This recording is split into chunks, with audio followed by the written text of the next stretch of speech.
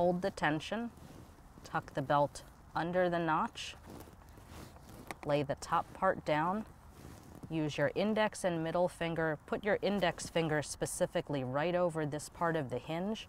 Your thumb pulls back, catches it on, then use your palm and flip it over.